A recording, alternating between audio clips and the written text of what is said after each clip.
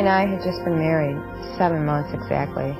That morning, I had planned on going to work at about 7 and had set my alarm. All of a sudden, I heard moaning coming from the bathroom, and I found him laying on the ground, and he was laying on his left side, and I really couldn't see his face too well, and the first thing I thought was, oh my God, did he have a heart attack? And then I got down close to him to see that he was alert and he was breathing, and I asked him if he could get up. Well, he was bleeding from the nose, and he was bleeding from the head a little bit, and he said, in a very slurred voice at that point, just said, no, helpless. And that's about all he could get out. And as soon as I saw that, I said, oh my God, he's having a stroke. I think I was in shock. I don't think I believed it. It was like it was happening to someone else and not to me. But I don't really think it hit me hard until I got to the Rehab Institute. That's when I really broke down and realized, okay, this is really serious. My whole life really is going to change here, and so is his, and we have to start over.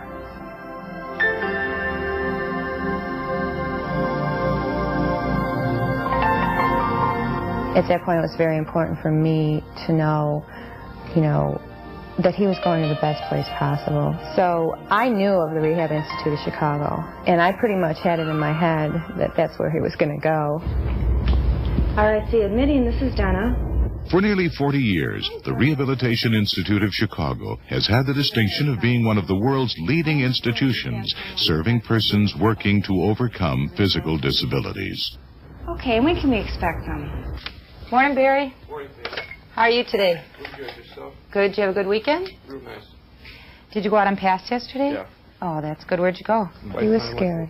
He was very scared. In fact, I think he was frightened that he wasn't going to be able to do what they were going to ask of him. And then immediately, someone came in, one of the caregivers, and started telling him what to expect, and a nurse also came in, what he would need to do to, as far as, like, he needed clothes there and needed to, just all the little things. But when someone's telling you immediately, this is how we run things here, this is what you need to do, this is what you can expect, it made me feel better immediately, and I think it made him feel more at ease. After the first day or two, he really said, this is the place where I should be, this is good, and I can see that I'm going to progress, and he felt a lot better. Good morning, Ken. Good morning, Dr. Ross. How you doing today? Pretty good. Good. Did you sleep well last night? Oh, yeah, pretty good. Good. Well, today is the happy day. Oh, yeah, getting ready to go home here in a few minutes. You feel like it was a couple of weeks after Kenny's injury before we ever even started looking for a rehab center, and because we were worried about saving his life. And then I got hold to the Spinal Injury Association, and they gave me several names. They couldn't recommend anyone, but they gave me several names, and this institution was one of them. And then we started feeding it into a computer and started getting back all the information we could get on the top rehabilitation centers in the country. And every time, this one would come up with the very best. I understand you have someone that Dr. Stevens would like to transfer here for rehabilitation. Okay, what is the person's name? Well, after she had this seizure at home, we called 911, and my son downstairs, and we took her to South Shore Hospital, and they said she had a tumor on her brain. They told me that they had to shrink this tumor, and my wife didn't want to have it done until I convinced her that the doctors knew better than we knew. So she finally agreed to it, which was successful, to the best of my knowledge, and the best with the way that the doctors tell me. It's successful. And that they've done their job, so that now it's my job. There are some major losses after a patient has suffered a disabling event. And probably the first that come to mind are the physical losses that a patient would experience. The inability, for example, to walk or to feed themselves, to dress themselves. Someone who was functioning independently, going to work, enjoying life, able to do everything that he wanted to do, now may all of a sudden be stricken with an inability to perform any of those tasks.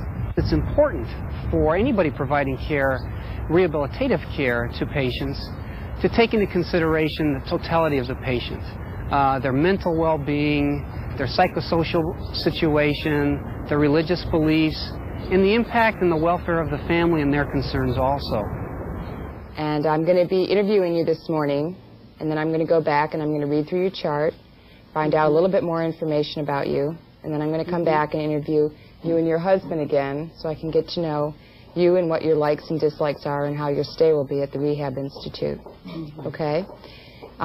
During your stay, along with me interviewing you today, I'm also going to be your nurse therapist.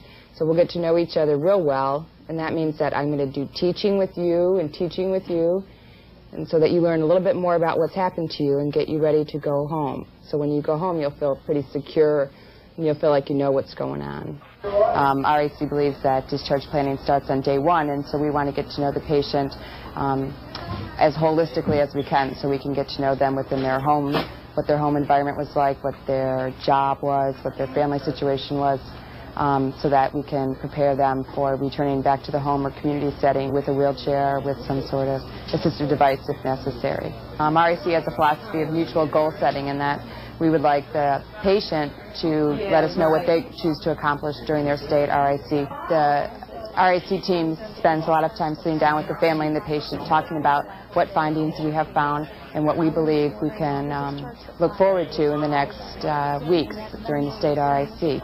I met a lot of the therapists right when Barry came in. I was very nervous, and I think Barry was just very anxious himself too, and his therapist just spent a lot of time and took it very slow and made me do everything so that I was actually doing it, not just watching. She had me in there doing it and moving him around and making sure that I felt confident about what I was doing and that Barry felt comfortable with it. The disabling event influences so many aspects of a person's life that it really takes a whole team of people involved in the care of the person. At RAC, I feel like we're very team-oriented. We work with a number of disciplines: speech therapy, physical therapy, vocational rehabilitation, as well as a neuropsychologist. We really try to look at the whole person and evaluate where they're going to be discharged, if we can, upon admission, and focus in on the areas that they need specifically in treatment. Through our years of experience, we have come to appreciate and encourage the uniqueness of each individual. We design a program for each of our patients with this uniqueness in mind. There's no cookbook recipe for anybody, any one person. As I work with the different people, I make my goals very specific to what their needs are. And that's why I think it's so important where you're going and how you feel about your therapists and how you feel about where, you know, just the whole therapy in general. Because we've talked about this since he's come home, and it's been actually a big topic of ours. I said, you have to feel comfortable with where you're going. You have to feel positive about where you are and your therapists and what they're doing for you. The therapy is great, but all of the professional people here are tremendously great. Everything from Beth Golden, his nurse